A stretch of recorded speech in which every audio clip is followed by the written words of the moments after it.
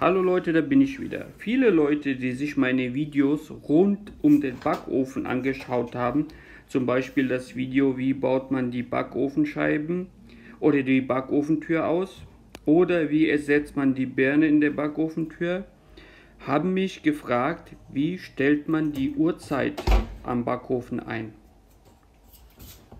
Das ist eigentlich ganz einfach. Ihr möchtet zum Beispiel die Uhrzeit von Sommer auf Winterzeit einstellen.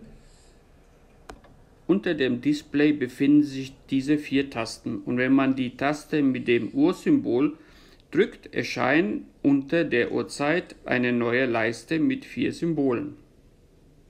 Neben der Glocke befindet sich dieser kleine Pfeil.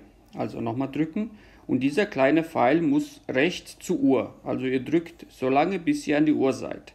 Dann kann man schon die Uhrzeit mit der Minus- und der Plus-Taste einstellen.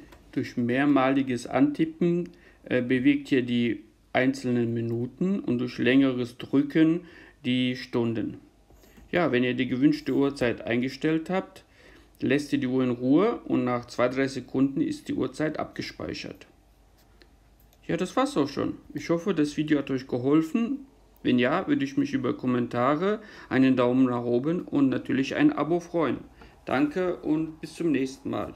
Die anderen Videos werde ich im Abspann verlinken.